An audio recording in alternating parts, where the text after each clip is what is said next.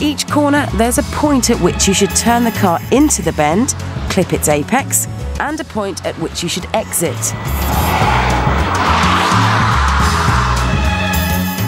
Gran Turismo's Kazunori talks of the racing line as an element that the car itself will define.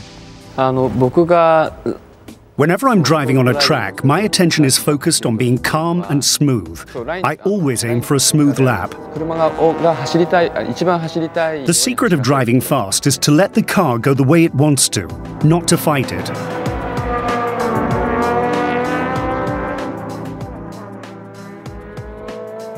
The racing line isn't necessarily the most geometrically efficient line. Rather, it's the line which the car traces when you let it lead you. Lines will be decided naturally if you follow the car's lead.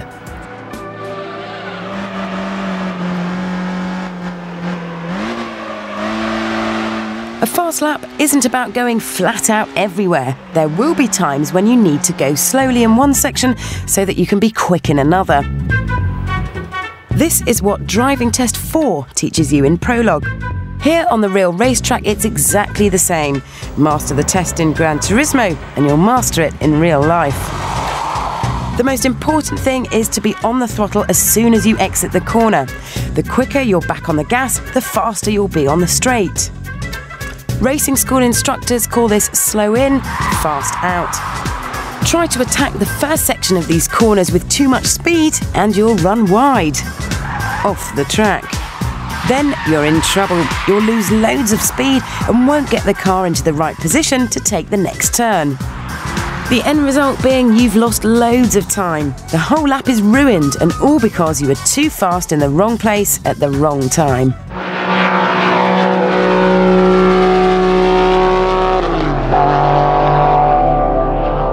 When you start driving on a track, even if you've been driving on the road for years, you don't really understand the forces that build up in a car when it's travelling at racing speeds.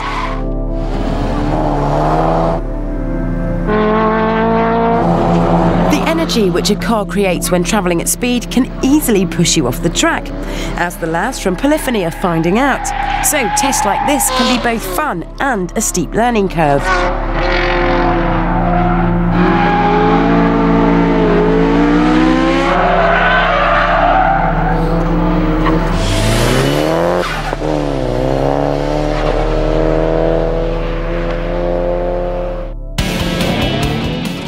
Once you've understood these forces, they can be made to work in your favour, and that's just what the slalom test is all about.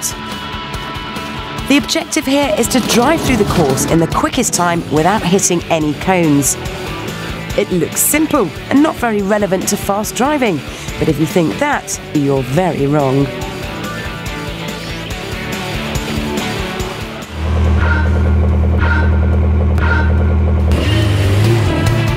The trick is to let the car flow and establish a rhythm.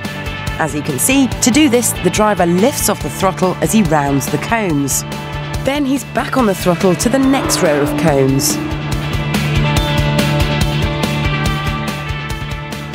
Lifting the throttle pitches the car's weight forward and helps the turn. From the outside, the car's movement should have all the grace of a champion slalom skier.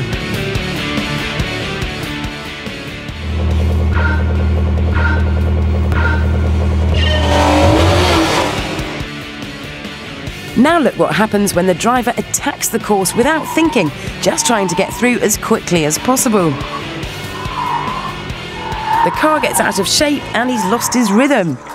But, worst of all, it's taken him 50% longer to complete the course.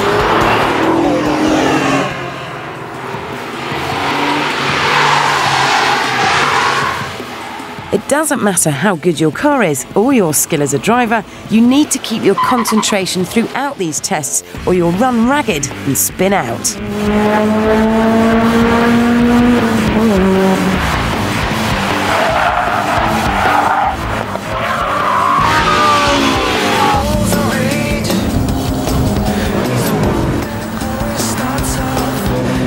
Even Kazunori in the awesome Mitsubishi Evo 8 with permanent four-wheel drive finds a slalom can catch him out.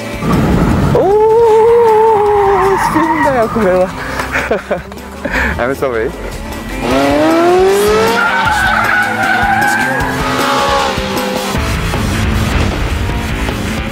This is really like a dream. I'm getting to drive the cars that I read about in magazines, the ones that I can't afford personally, but then here I am actually in the driver's seat and being able to take it out and really extract the full performance out of these vehicles that you really can't do out in the public without being fined huge amounts of money and having your license taken away. One of the things that I learned how to do was in a car that's going 200 kilometers per hour, it was quite thrilling to be able to brake from that down to 0 to stop. Was a real educational experience.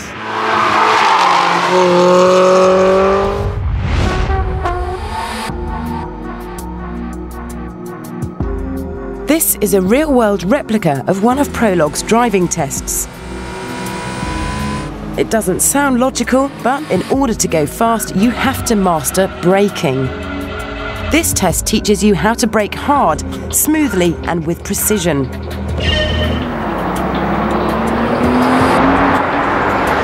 The inexperienced track driver tends to brake too softly and too late. Just imagine that while your car is knocking down the cones, you're trying to turn into a corner.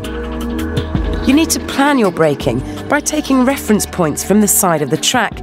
These could be signs, bridges, or grandstands. Many tracks have distance boards prior to each corner, which makes your planning even simpler. Without a plan, you're certain to get out of shape. Precision is required. The professional driver will brake hard early and then gently start to come off the brakes to avoid a skid. Once you've mastered the basic track skills of cornering and braking, it's time to confront the toughest challenge, the rally stage. This is a typical scene for a competition rally driver, and one that humbles even the fastest and bravest of Formula One drivers.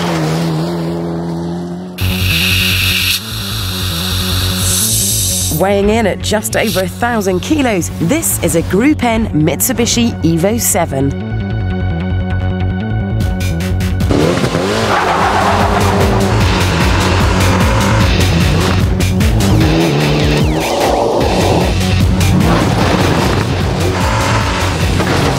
Like most modern rally cars, it has permanent four-wheel drive with a combination of 3 differentials controlling torque split, which to you and me means independent power delivery to each wheel. Powered by a 2-litre turbocharged engine, it develops up to 300 bhp, is geared to 140 miles an hour, and should propel you to 60 around a Welsh valley such as this in just 5 seconds.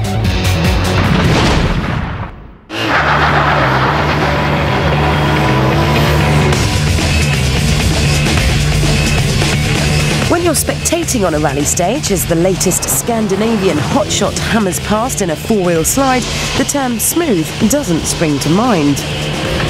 You'll just want to get in the car, nail the throttle, and hear the engine popping and banging like rifle fire.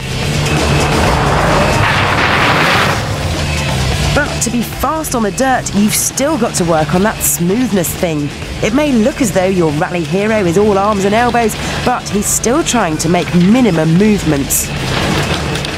And to interpret the instructions from a navigator and understand the road ahead, a rally driver needs the computing power of NASA combined with the coordination of a dancer.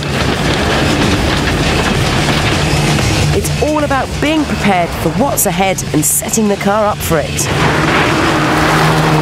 The driver is working harder than the road racer with more steering input and gear changing, but his movements should be just as smooth and calculated. Driving a rally car fast is all about flow and momentum. The top rally driver has an incredible level of car control. He feels what the car's doing underneath him, looks ahead at the surface, and predicts every bump and depression's likely effect on the car. It's a lesson in concentration. If you're struggling to control the car, you're not working with it. Things happen fast and you need to be ahead of the game for whatever's round the next corner or over the next crest. A mistake on a racetrack costs just fractions to your lap time. Even a big trip across the grass or a gravel trap might not be the end of your race. In rallying though, there's less margin for error. It's like you're on a tightrope. Just a few yards off the line and you've hit tree stumps, boulders, or worse, careered off a cliff. And it's goodbye stage win. Hello, Mountain Rescue.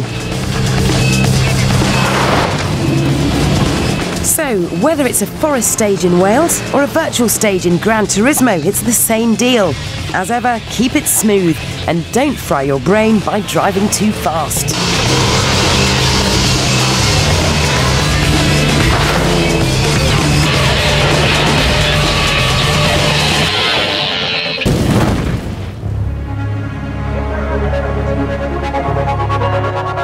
I bought my race car because of GT, and when I test drove the car in real life and I played it in Gran Turismo, it was identical.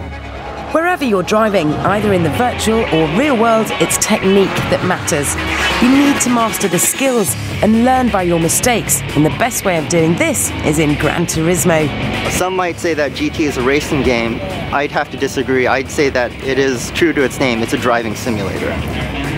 By the time you've passed all the tests in Prologue, everything you've done will make perfect sense. You'll be a better, more confident and smoother driver. You'll have mastered the skills of driving fast and understood what it takes to win races. Playing Gran Turismo makes you want a car. I've seen so many people like that. It's natural for us to be captivated by cars, not just when we play Gran Turismo, but when we create it too. Whatever your interest in cars and driving, Gran Turismo gives you more experience, more entertainment, and more skill for the real world.